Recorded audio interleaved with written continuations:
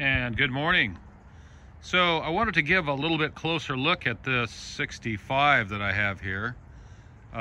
Even though this grill looks like it's a 64, it's got the same characteristic 64 grill that's as narrow as the vents up top.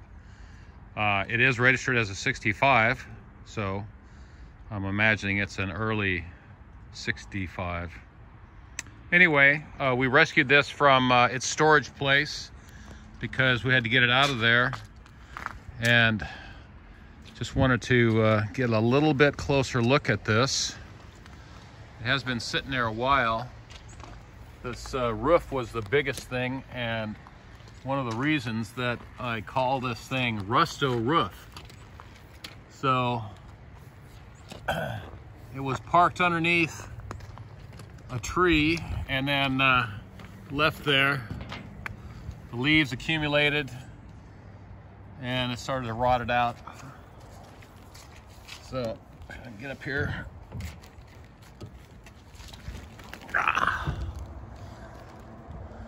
So when I got it, I put this sealer on there. It's like a household automotive sealer, and that was just to slow down some of the water intrusion. There's still a lot getting through, but so chances are this thing is going to need a roof. Get this over there. Okay. So it's relatively unmolested. When I got it, there was an interior build, and I pulled that all out. They used house wire for some of the stuff, but it did actually run. I had to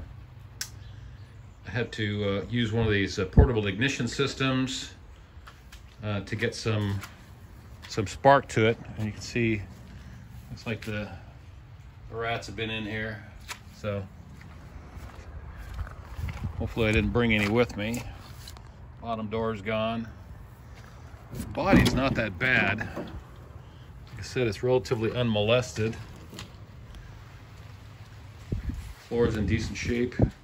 There's one of those weights that used to go in the back of these go in the back of the 64s.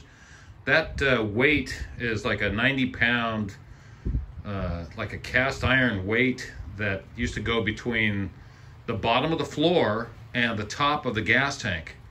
And you see those 6 holes in there. That would normally, you'd see some holes in here that would have bolted up. And so there would be like a pan head bolt, 6 pan head bolts. And if you disconnected it from underneath, then it would drop out. You have to drop out the tank. They discontinued that in 65, so that was only a 1-year deal with that. Let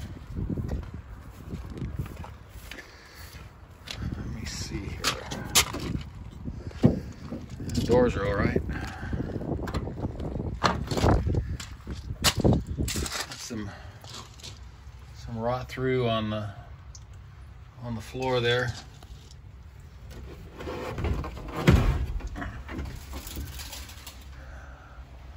Stock 6-cylinder,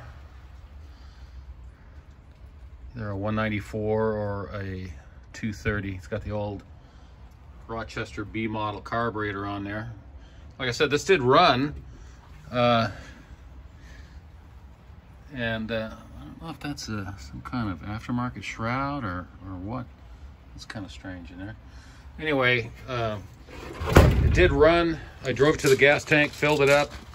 Got about a third of the way through the fill, and it was starting to pour out the passenger side. So there's a hole in the passenger side of that tank,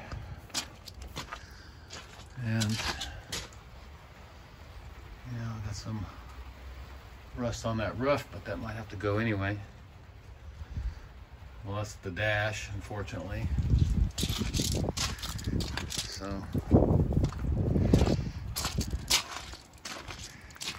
hit right there, bam. I don't know how easy that's going to get for you to pull out. And the characteristic hit right on the corner of that headlight, and that is a crying shame because that is caused by these doors when they come all the way open and go bam like that. Oh my gosh, that's a hard one to fix, especially on this corner right here. And that is caused by the failure of the door stop check swing. Part of it's in there, but you can see that piece broke off. Now we do have a fix for that, and I can show you that on another video, but this is all captured in there. There's no way to get back in there behind that, so it's a real difficult fix. It's just too bad. Anyway, this thing needs to be cleaned out,